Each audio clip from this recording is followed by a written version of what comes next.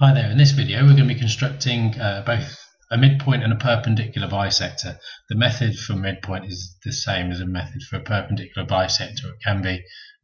So if you get a question asking you to find the midpoint of 2 points or draw a perpendicular line that goes between the 2 points, then this is how you would do it.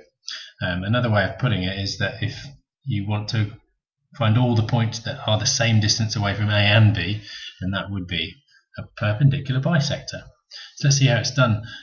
For this one, going to need, first of all, a pair of compasses. And what I'm going to do is going to put the point in A and extend it so it's at least more than halfway between A and B. And I'm going to put in an arc up the top here. So put in an arc from A there. If I rotate it around without changing the size, put one at this bit here. Remember, we're trying to find the midpoint somewhere around here, so hopefully these will cross over when I do this. So I'm going to take my protractor and stick it in B. I have not changed the size of it, and it's important that you get used to being able to move it around without changing those sides. I don't know why that's come up. I don't know why it won't go away.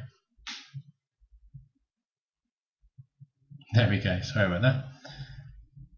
I'm going to draw my arc there, and I rotate it around, and I draw my arc there. You can see they've both crossed over, and what that's done is that's created basically two isosceles triangles. If you think back, if you've been watching any of the previous videos we're making on constructions, and what that means is that if I join those 2 points up, I end up with a line that is always the same distance from A and B, whichever point you are along the line.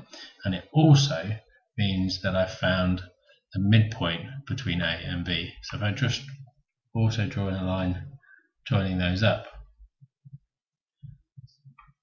that point there